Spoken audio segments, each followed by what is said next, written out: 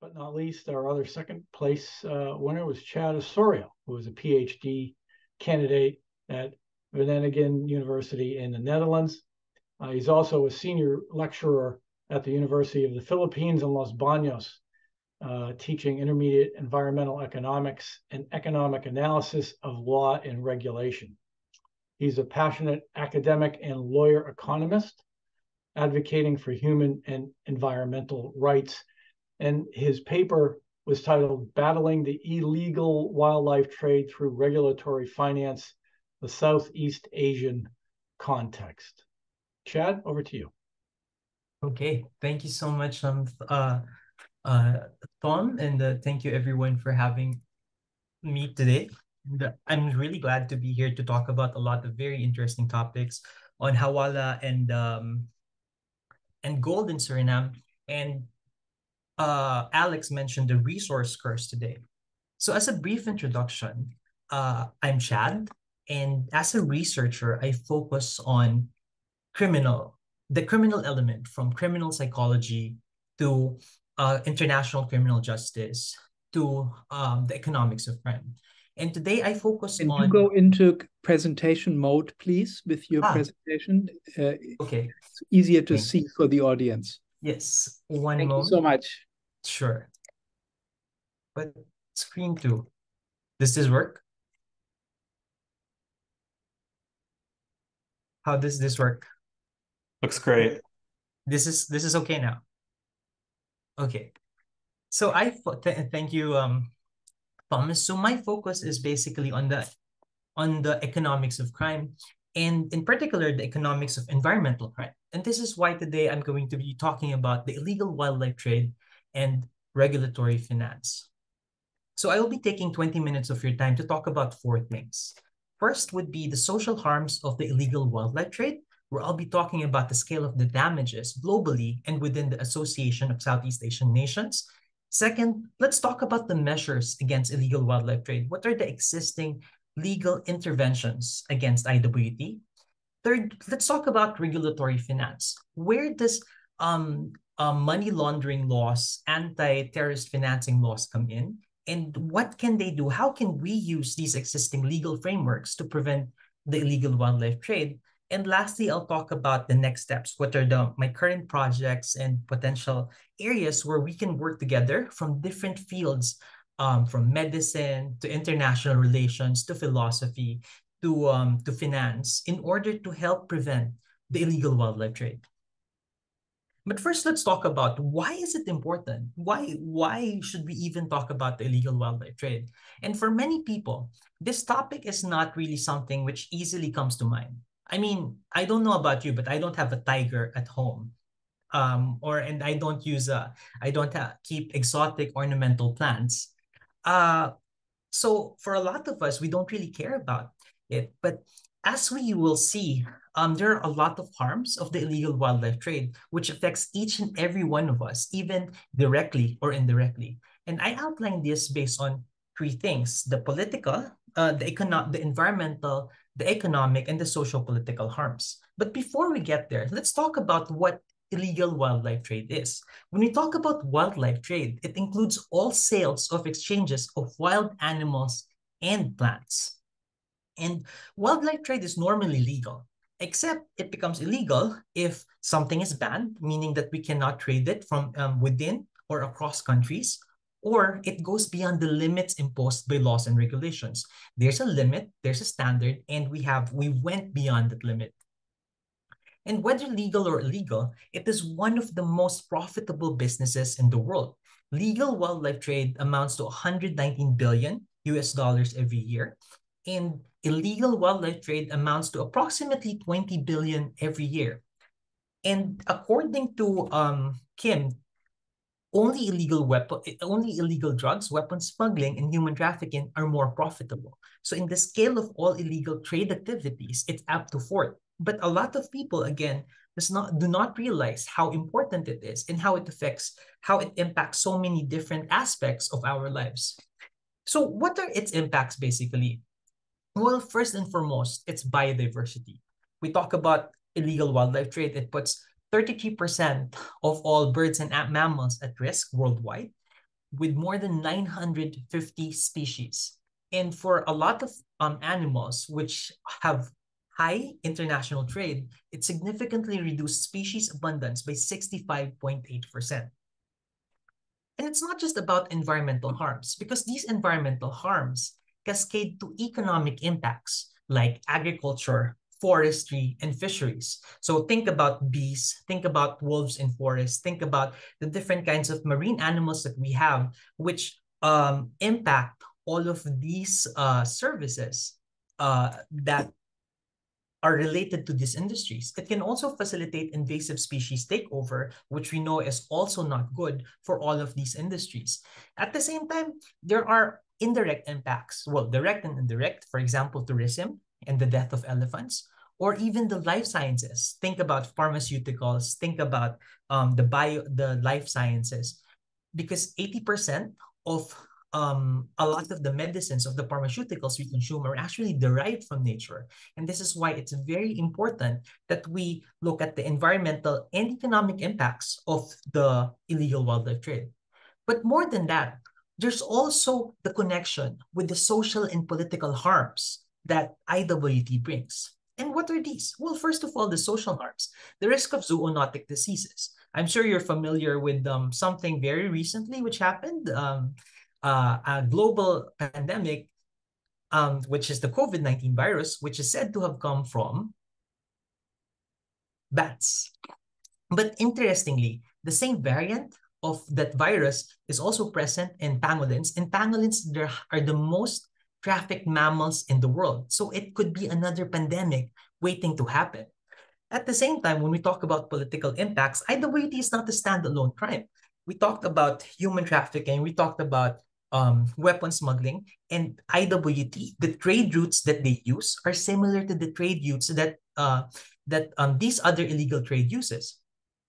At the same time, illegal trade in natural resources can fund political and military insurgencies. So we see, even if we don't necessarily have a jaguar in our living room, or use exotic plants as medicines, it can affect us whether directly or indirectly.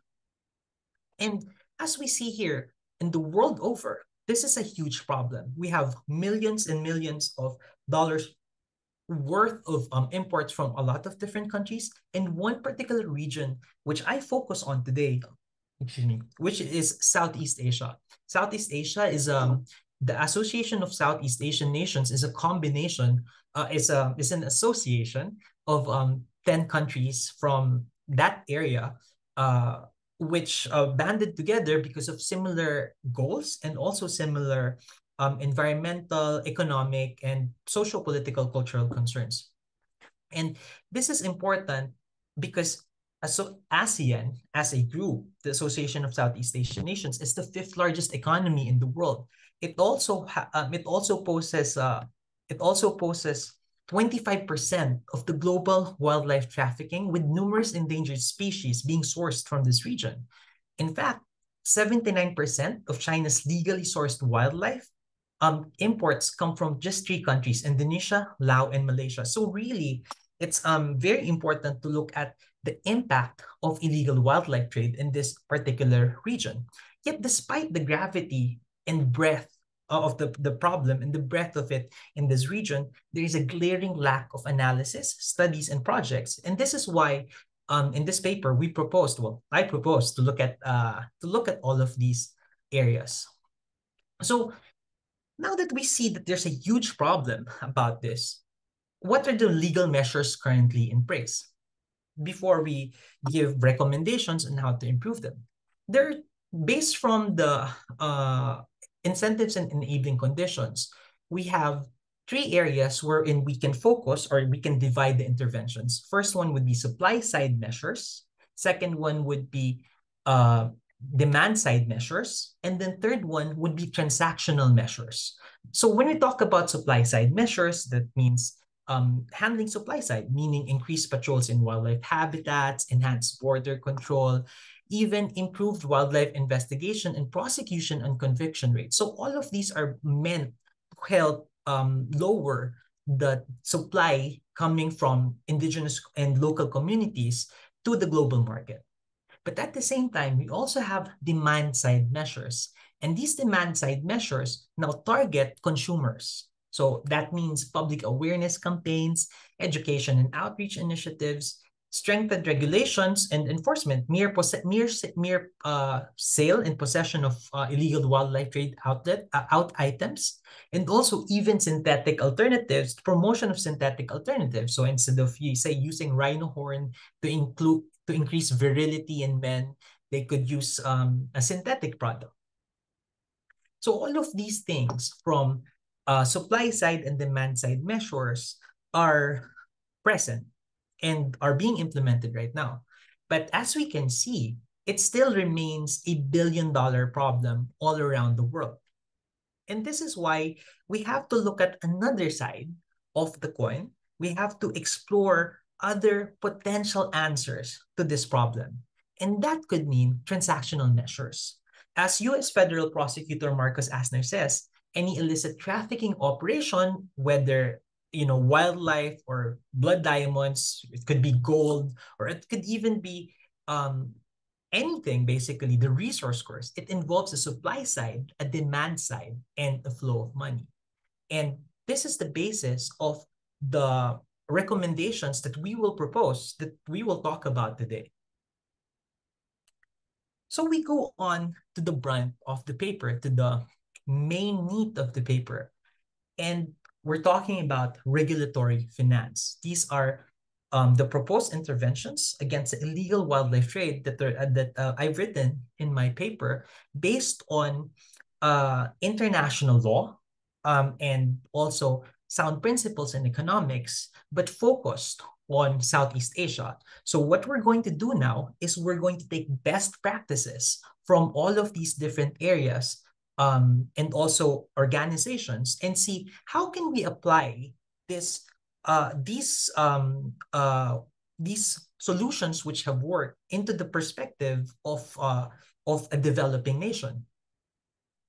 And some of these examples include US versus Benguis and US versus Rafael. These are two fisheries cases wherein instead of using environmental law to imprison and to prosecute environmental criminals, they use tax laws instead, and they use money laundering laws instead. Operation Thunderball is a joint initiative by the World Customs Organization in order to help countries prevent the illegal flow of wildlife, and of course the Financial Action Task Force for Illegal Wildlife Trade, wherein they issued specific recommendations to improve financial laws against illegal wildlife trade. So these are some of the examples that have been successful in the past all across the globe. And now we apply them into the context of the Association of Southeast Asian Nations. And how do we now do that? Well, I have 3 recommendations in this paper. First, strengthen existing implementation of financial crime instruments. Second, append wildlife crimes as predicate offenses to financial crimes.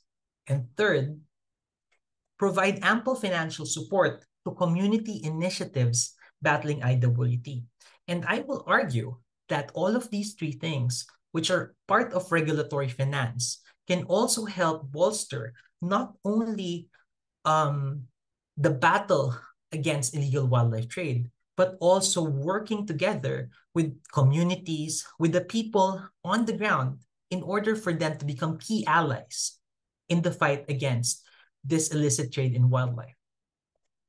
Let's talk about the first. The first recommendation would be strengthening existing implementation of financial crime instruments. And this is what we have in the ASEAN. You have 10 countries, and you have all of these laws related to money laundering and anti-terrorist financing.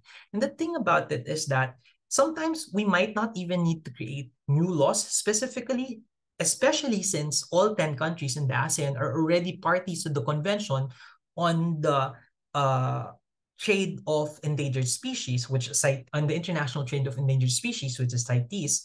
and also have their own respective illegal wildlife laws. It's great that we can use existing money laundering and anti-terrorist financing laws in order to bolster the application of these wildlife laws to prevent illegal wildlife trade. What does this mean basically? Well, first, we talk about standardizing IWT as a we first talk about using that as means to prosecute criminals. And second, we talk about also standardizing IWT as a predicate offense. What does this mean? When we put something as a predicate offense to AMLA plus ATF crimes, what happens basically is that the penalties increase. And when these penalties increase, they actually serve as heavier disincentives for individuals to engage in illegal wildlife trade. Why is it necessary for them to increase penalties? Well, precisely because we want to make them disengage from these practices.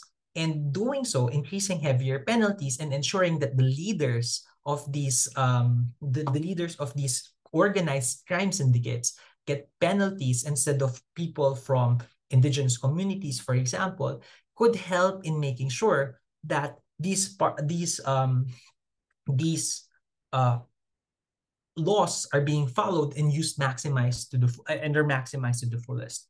Other regulatory finance measures would be collaboration with e-commerce platforms and financial institutions in order to trace the people posting these offers for sale of exotic wildlife, and also the financial institutions where they bank in.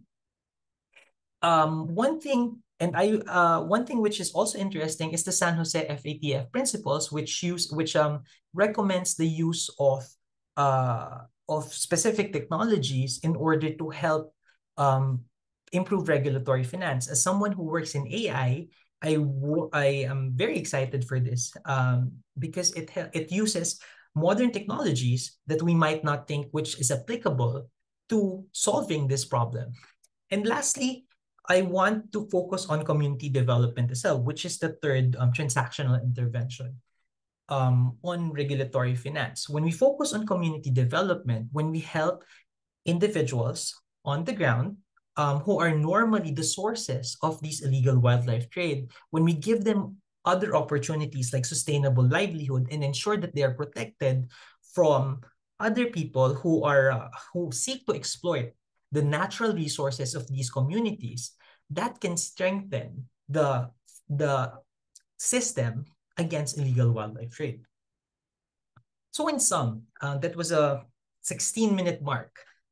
What did I want to talk about? Well, first, IWT is a global problem which affects developing countries even more because of the resource curse. Number two, ASEAN is gravely affected by IWT and we need to do something about it. And number three, we can use regulatory finance instruments to counter IWT. That means that we could combine law and economics to help solve these persistent social challenges. And so, my final part, what are the next steps? So I'm not stopping with this paper, and I don't think we should all just stop with one paper. I think Alex should continue writing about the gold in Suriname, and Bilal should continue writing about Hawala, and I'm eager to introduce them to people in the economic sector, in the field of economics, to help brainstorm ideas. And this is what I'm doing too. I want to, in my PhD, in my field of study, at least for the next 4 years, I plan to do vertical and horizontal studies to improve laws. Vertical, meaning that I want to improve the current system right now, which means exploring risk-based legal strategy, improving the design of the laws so that economic incentives and disincentives are in place. I also want to look at international law and the bans, because sometimes when we think of bans, we think that's a great idea, but at the end of the day, what happens is if we ban something and there's a space between the ban, people would actually start buying more before the ban takes place, and that could increase the possibility of these animals or plants being even more threatened precisely because we put the ban in place. So now I seek in that particular paper to provide economic evidence for that. And of course, are livelihood projects effective against illegal wildlife trade? We look at on-the-ground communities to see whether these livelihood projects are really effective against IWT. And that's how we can ensure that global justice actually works, because we want to not only say global justice from the perspective of people like us who are comfortable in our own homes, but also from the perspective of smaller communities who are actually facing these problems every day because it is how they live. And horizontal studies that I would want to do, meaning that I want to explore, like this paper today, I want to explore how different fields of law can contribute. So, for example, my paper, which we submitted yesterday, is the illegal wildlife trade and its effects on human rights. And another upcoming paper, what international cultural frameworks can you use to support the Convention on the Protection of Endangered Species? So all in all, this is my 19th minute. I have 30 seconds to go. All in all, what do we want to do at the end of the day? Well, what I want to remind everyone is that I know it's hard to care for something that we don't necessarily face every day. Again, I don't know if you have a seal or a penguin or in your backyards. It's just really difficult. But at the end of the day, IWT is inescapably a global problem which affects all of us, environmentally, economically, socio-politically. And this is something that not just me, hopefully, but also all the people in this room, and hopefully all the people who are listening and who will listen to this forum in the future can help contribute their ideas a little bit effort in order to solve this global challenge. Thank you very much, and have a good day, everyone. Thank you, Chad. Another very good overview of a winning essay, looking at an issue that we hadn't seen a lot of papers on in previous years. So again, well-researched, well-written, and looking at an issue that is far larger than most people would probably guess. And it has also it's not just the effect on the animals themselves, but the larger social impacts, environmental impacts, the impacts on ecosystems where these animals normally habitat. So it was a very good look into this particular area of illicit activity.